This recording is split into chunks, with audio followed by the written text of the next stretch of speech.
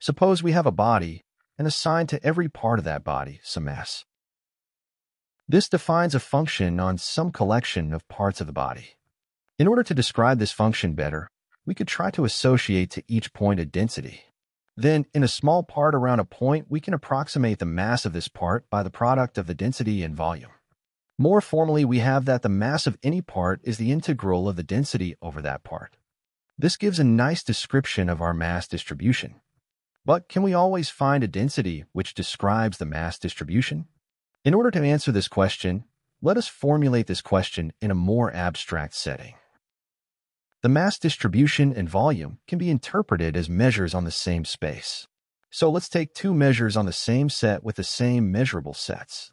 Now the question is whether we can find a measurable function such that the first measure can be calculated by integrating this function over some region with respect to the second measure. We may also want to know whether such a function is unique. Let's first look at a special case where both measures are finite.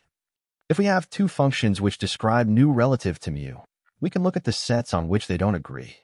If we integrate a non-negative function of some region and obtain 0, the function must be 0 almost everywhere. That's why we obtain that f and g agree almost everywhere on the two sets A and B.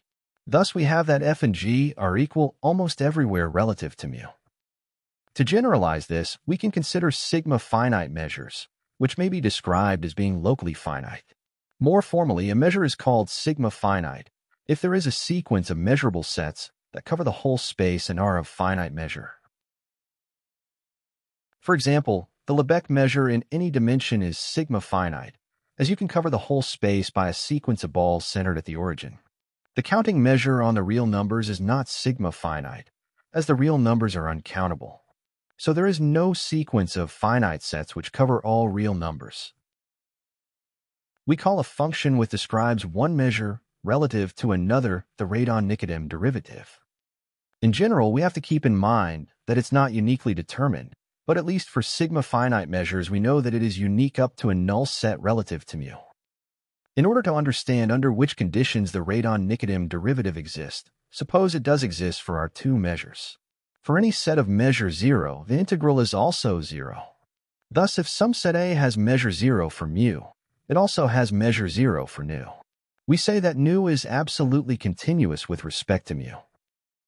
So if the Radon-Nikodym derivative exists, the absolute continuity of one measure with respect to the other is implied. Unfortunately, this property does in general not suffice to guarantee the existence of the Radon-Nikodym derivative. To make a general statement about the existence, we can additionally assume that both measures are sigma finite, which will guarantee the existence. Now we are ready to formulate the Radon-Nikodym theorem, which guarantees the existence of the Radon-Nikodym derivative under some conditions. The theorem states that given two sigma finite measures nu and mu such that nu is absolutely continuous with respect to mu, then the Radon-Nikodym derivative exists. Thus, there exists a measurable function which describes the density of nu relative to mu. Let's look at how to calculate the Radon-Nikodym derivative for a measure on an interval, which is absolutely continuous with respect to the Lebesgue measure.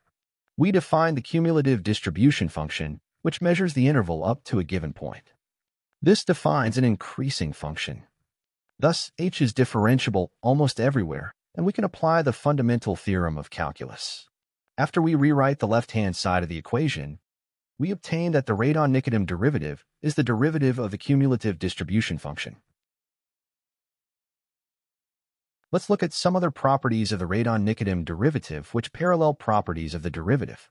We are always going to assume that all measures are sigma finite. First of all, we have a change of variables formula, which allows us to change the measure during the integration by multiplying with the Radon-Nikodym derivative. Next, we have a sum rule. And finally, an analog to the chain rule. After this general discussion, let's look at the importance of the Radon-Nikodym derivative in probability theory. Given a probability space and a random variable, we want to describe the probability that the outcome of x is in some measurable set. This probability defines a measure, called the push-forward measure in the real numbers. Now let's look at two special cases.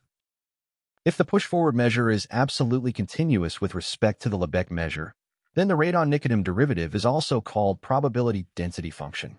For example, if the random variable is normally distributed, the probability density function is given by this formula.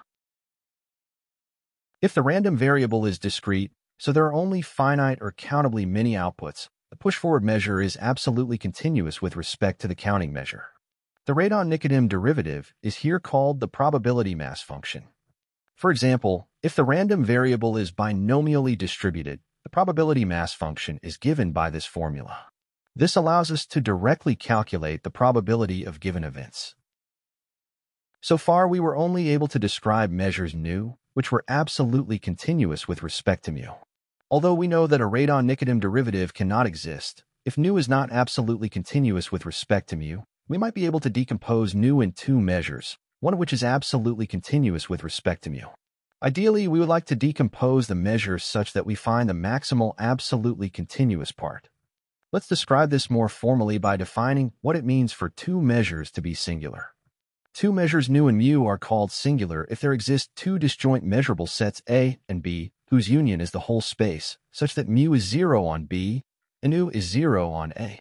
If two measures are singular, then each measure is only non-zero on null sets of the other measure. So this is kinda a reversal of absolute continuity. Now we can formulate Lebesgue's decomposition theorem. It states that for every two sigma finite measures, we can find a unique decomposition of one of the measures in an absolutely continuous part and a singular part. This concludes our exploration of the Radon-Nikodym derivative. Thanks for watching.